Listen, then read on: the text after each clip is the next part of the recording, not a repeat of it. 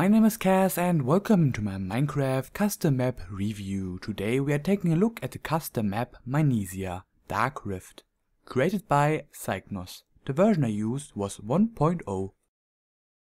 Story. The focus of the story is a castle in Raven Rock, which you investigate after your village has been attacked by zombies. The story in itself is interesting and is kept up well for almost the whole duration of the map. The beginning is a bit shaky. You get some unrelated quests which don't really serve any purpose and an intro which is more confusing than immersive. But luckily, after a rough start, the story really picks up, starts to engage you and lets you feel immersed. The atmosphere in this map is especially great. Another negative point might be that the story does feel a bit too drawn out, but that is more of a general problem. The map also needs some story and atmospheric elements of its inspiration Amnesia, A Dark Descent, which are all really well put together. Creativity. This map is just gorgeous. Even so, you spend most of your time in Castle Raven Rock, every location was paid a huge amount of attention to. The villages and the castle just ooze atmosphere. The attention paid to even the smallest details really help you feel immersed. The resource pack is a great addition to the map. The texture pack and the various sounds and music bits are all fitting and really improve the map. The different puzzles are all very polished but can't really compare to the creativity of the locations. There are some really interesting and unique ones, but I think for most of them you just have to pay attention to your surroundings. A lot of attention.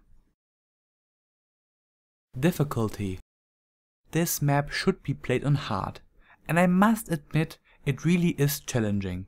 The mobs are tough and plentiful, but never feel unfair, and the amount of weapons and armor you can obtain is very balanced. Most of the puzzles are of a reasonable difficulty, but if you don't pay enough attention, you might facepalm a lot. So little tip, be aware of your surroundings. Random stuff. This map has a tutorial, a checkpoint system, custom armor and weapons, and a resource pack that contains a texture pack and different sound and voices. Conclusion. Minesia Dark Rift is an excellent adventure map. All the elements of a great map are there. The only major thing wrong with it is that it does feel a bit too drawn out. Even so, the story, the atmosphere and the puzzles are all well done. They all suffer because the map is just too long. It can take you more than 3 hours to complete.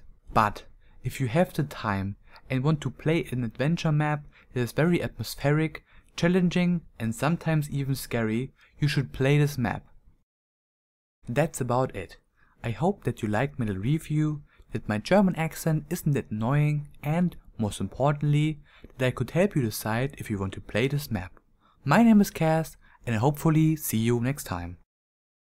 Please.